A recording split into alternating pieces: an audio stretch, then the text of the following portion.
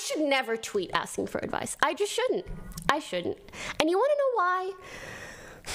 Because unplug it, replug it, ratio, you fell off, take this L, head asses are going to be all up in my mentions.